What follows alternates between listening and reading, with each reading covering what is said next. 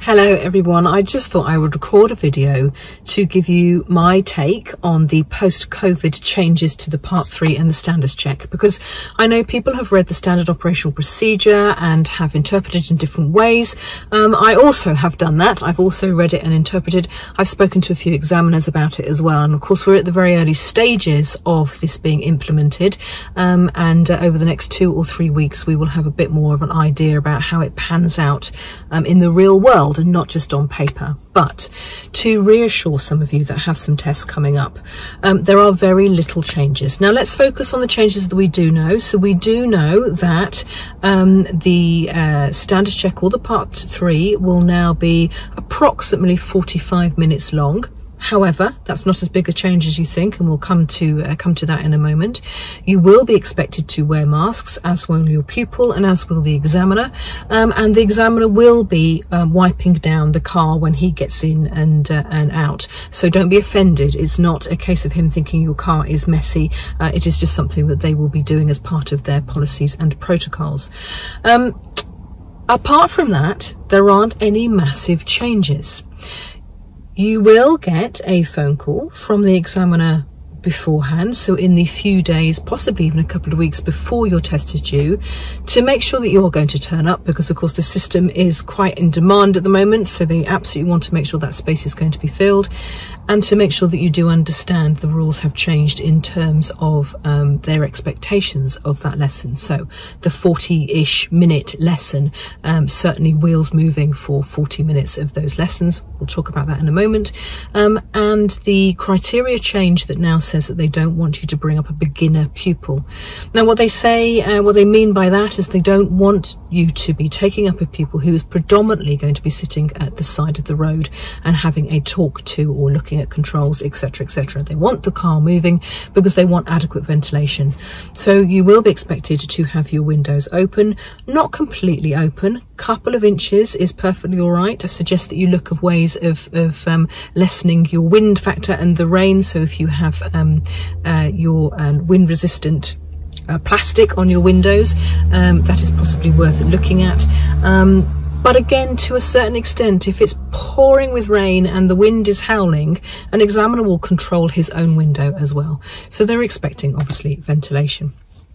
Now, they are going to phone you. They're not going to ask you massive of information, because of course it could be that the situation will change between the phone call and the time that you go up for your test. So in terms of your pupil choice and the subject that you might be doing, you don't have to be 100% sure on exactly what it is that you're going to be doing. You will, however, have an opportunity of meeting the examiner not at the test centre. So you will have the opportunity to meet an examiner up to 5 minutes car journey away from your chosen test centre. And this would mean the examiner would drive his own car to where it is that you're going to meet them, and the lesson can start there rather than at the test centre, and of course finish there as well.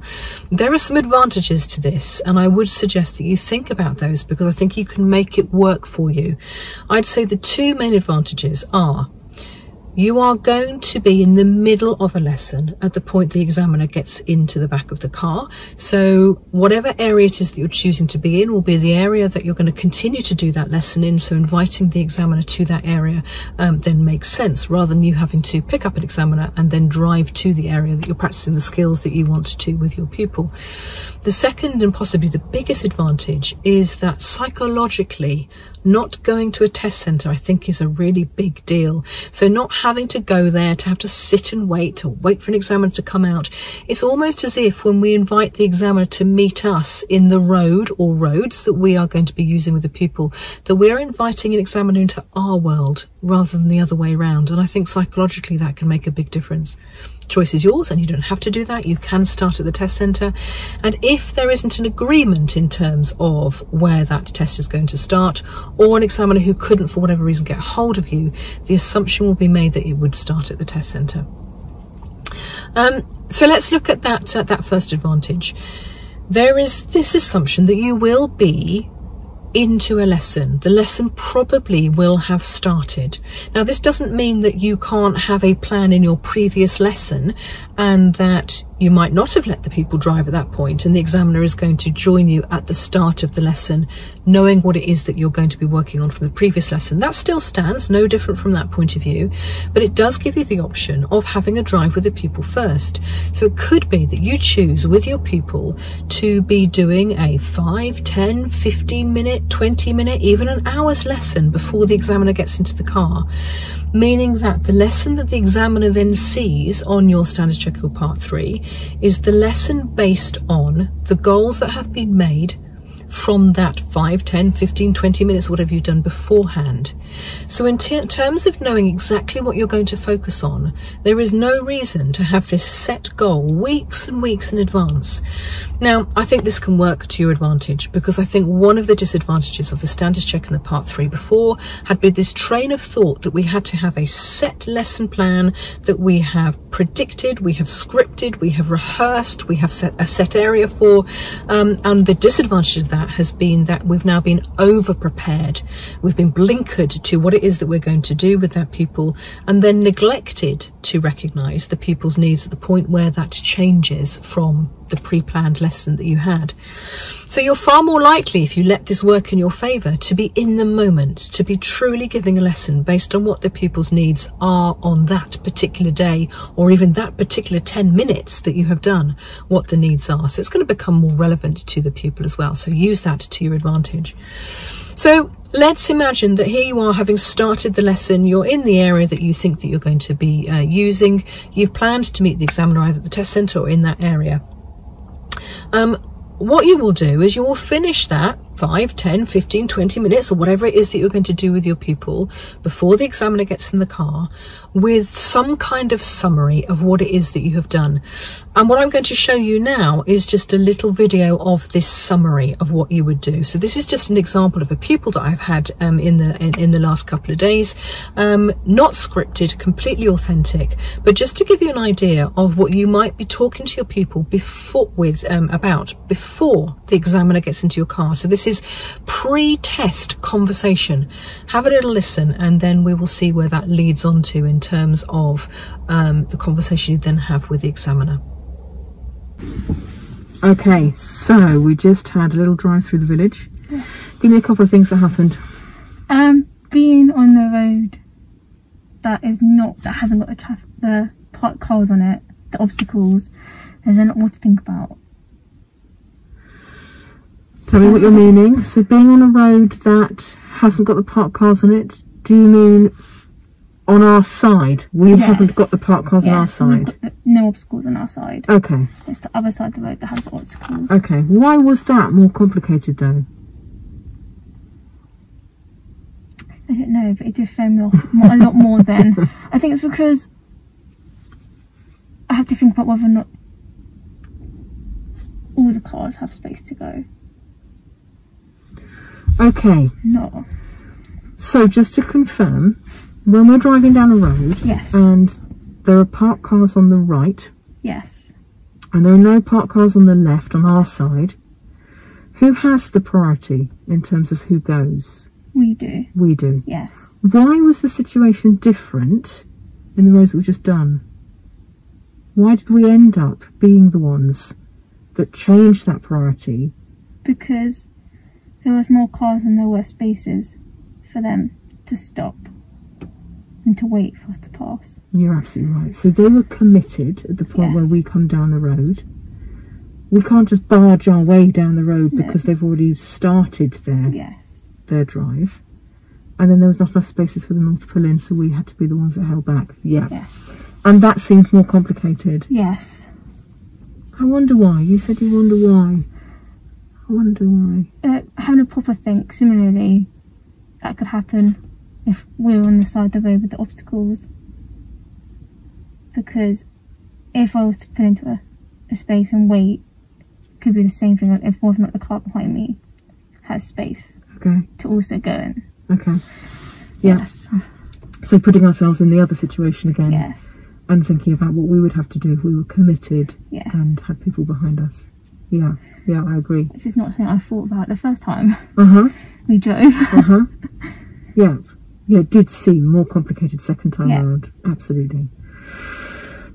based on the fact that it just seemed more complicated and more to consider and take into account, what kind of things will you take into account from now on then? So what can our thought processes be as we're coming down a road like that? So if I'm going on the side without the obstacles, think how many cars can I see, and kind of how many spaces they have. Okay. And if there's only like one car and there's quite a big gap, then if it's my priority and it's safe and they're not committed, then I could go. Okay. If there's like 4 cars and they're all not going to fit in that one space, then I should probably hold back. Yeah. Okay. So is it a change of mindset almost? Change of the fact that with some advanced awareness and planning of the situation, we change that mindset of always believing we have the priority if we don't have the obstacles, to a case of considering the other people and what their situation is, not just our own? Yes. Okay. Okay. Does that sound like something that we can practice? Would it be useful for us to go up and down a few roads where the situation changes continuously depending on which side of the road we're on? Yes, I think it would be. Okay. Okay, let's do that then. Let's do a little bit of work on that. Yep. So you can see, if you've just watched that video, that I've had the conversation with Zara based on a drive that we've done. The drive didn't last very long before we had an opportunity to be exploring things that she needed to work on. So at that point, I'm thinking, if now I had an examiner meeting us, or we're going to go off and meet the examiner, we have a clear understanding of Zara's needs today and what is going to be worked on. I'm then going to find the examiner, whether he is going to be meeting me in a particular road or I'm going to be at the test centre, and I'm going to have a conversation with the examiner on the pavement. So we'd leave our pupils in the car at that point. We're going to meet the examiner on the pavement or in the test centre car park, depending on where you are, and the examiner would then take that opportunity to obviously say hello and introduce himself, to check your paperwork, so your green badge or your pink badge if you are on a pink badge licence, or your driving licence if you're not on a pink badge or have an expired pink licence. To have a quick look at your car and to ask you the details about your pupil, and to give a little bit of a summary about what it is that you are going to have done. So that is going to happen on the pavement before the exam starts. The examiner will get into the car, he'll introduce himself to your pupil, and that will be no different to how it was before, in terms of them putting the pupil at ease and saying hello and feeling quite welcoming as they got into the car. So they're now going to get into the back of your car. You now have an opportunity to have a 3-ish minute conversation with your pupil that summarises what it is that you have done in the previous 5, 10, 15 minutes, summarises the conversation of the goals that were set before the examiner got into the car, and to just reconfirm your roles and responsibilities. So have a little watch of the next video. The next video is about 3 minutes long, and this is now imagining the examiner had jumped into the back of our car, and Zara and I are going to summarise the conversation that we've had based on the drive that we did before the test, and almost set the scene, if you like, between the two of us before we set off again to then complete the goal that we then come to. Zara, just summarise for me what we have just done in the last 10 minutes. We have met a few people. As in meeting situations. Yes, yeah, absolutely. We've met a few people. And we've just driven around the village. Concentrating on situations where I might have to stop or go. Okay. Depending on the situation. So that interacting with other people with meeting situations, absolutely. What did we decide was going to be the plan that was going to be useful for you to do, and why? Find a few roads where we have the chance to have different situations. Okay. So a chance where we're on the side with obstacles, and a chance where maybe we're not on the side of obstacles. Yeah. So we have to obviously the priority, and whether or not the other side of the road kind of how busy the other side of the road, what their situation is, whether or not that changes. Okay, so reading the situation depending on what is going on. What are the main skills then that we're going to be practicing so that that goes well? Definitely looking as far down the road as possible. Fab. So general awareness, absolutely. Space awareness, in case I do have to pull in and to let other people go. Yeah. Kind of gauge at what point they can still go past me safely. Okay. And how close I am to a car to make sure I can get out smoothly. Fab. So some general awareness, some judgment. Yes. That's going to come in there. Okay, let's look at those, general awareness and judgment. In terms of those situations that we're going to go off and play with again and look at again, what's my role? How am I going to be able to support you to get this right? If you think that I need help, you can obviously jump in. Okay. And if I feel like I need help, I can ask you. Okay. Or shout for you. Okay, that's fine. So we'll work together. Yes. Bit of a team to kind of do Team it. up. So I'm hearing you say you're happy for me to give you some prompts. Yes. And to perhaps ask you a few questions and find out what you're thinking. Yes. And I guess just support you with that general awareness and planning of what Yes. you're going to do. Sound all right? Yes, that sounds good. Okay. And as you say, just because we're going to go off and do the route again, nothing has changed in terms of my ability to be able to help you physically or verbally if I need to at any point. Okay. Okay. Thank you. As we set off here then, Zara, so let's look at the road in front of us. We're going to move off from here. Where's our next potential meeting situation that's going to need us to be aware and use some judgment? Potentially someone coming out the driveway in front of us. Or someone coming around that corner. Potentially. Or, I'm not sure how this junction works, someone turning in. Yeah. It's an unmarked junction from numerous angles, isn't it? Yes. So think about where your biggest danger is coming from.